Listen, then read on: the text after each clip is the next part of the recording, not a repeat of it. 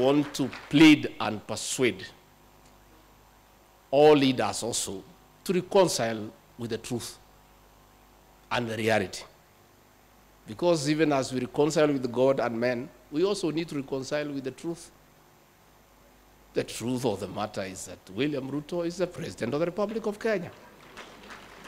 Let everybody also, as we reconcile with God and with men, start by reconciling with the truth. I was very impressed the other day to see the women rep of Nairobi, Honorable Pasaris, reconciling with the truth in Nairobi that 70% of the people she leads live in the slums.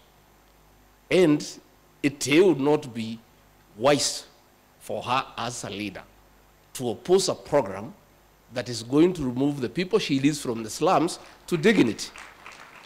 We are therefore asking everybody, as we reconcile with God and with men, let us also reconcile with truth and reality.